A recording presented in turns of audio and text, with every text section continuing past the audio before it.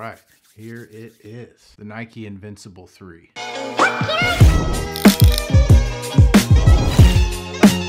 What is going on, YouTube, and welcome back to another video. My name is Corey, also known as Soul Focus. Welcome to my channel. If you guys are new here, please make sure to hit that like and subscribe button down below. Really appreciate it. It goes a long way. I'm trying to think if I have anything else to add. I didn't have much to talk about with this sneaker. It's definitely not going to be a hype sneaker that everybody's talking about that's so difficult to get. Maybe in particular, this colorway was a little difficult to get. I think even on Nike's side, they have them discounted at this moment. And I have a few other sneakers that I want to review, but the reason I decided to do a review on this sneaker is because these are one of my most recent pickups. I kind of think that everybody that I know that reviews sneakers, a lot of the times it's going to be sneakers that are of limited quantity, maybe a specific or special collaboration that Nike or Adidas had done with some artist or maybe some sort of celebrity. And we don't really talk about the sneakers that we wear every single day. So for this video, just short and sweet to explain to you guys, like, hey, if you're looking for a sneaker that you just want to work out in, you want to walk in, run, I think these could be one of the best that I've ever tried on. This color in particular is the Cobalt Bliss. I don't know why I like this colorway so much. It has this more like Daphne blue or grayish blue tone. It's a little bit touch of pink here on the Zoom X, and then it's just all white, and the midsole right here part and the cushioning, that off-white or aged look that Nike has made so popular, as well as a bunch of other designs. Yeah, but for the most part, ever since I had gotten into sneakers, it was always talks of the Ultra Boost. The Adidas Ultra Boost was always the most comfortable. That's the one that I always worked out in, that I ran in. Felt like it gave me all the support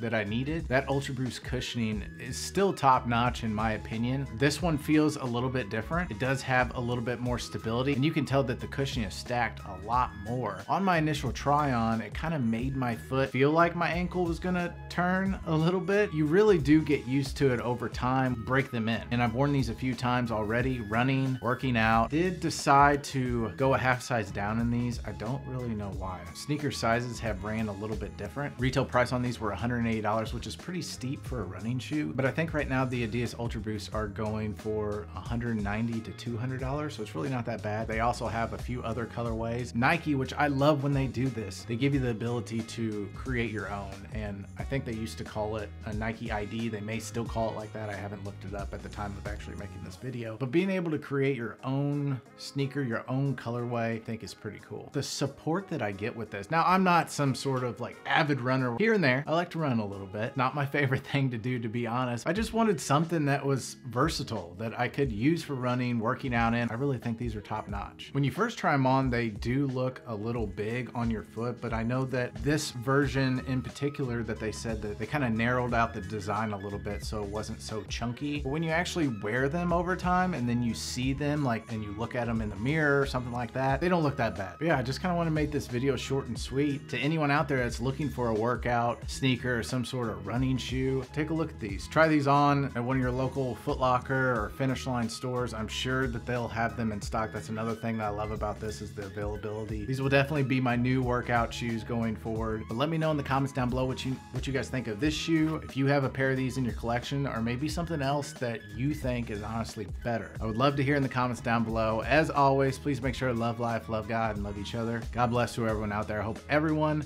has a good start to your week. We'll catch you all in the next video. Peace.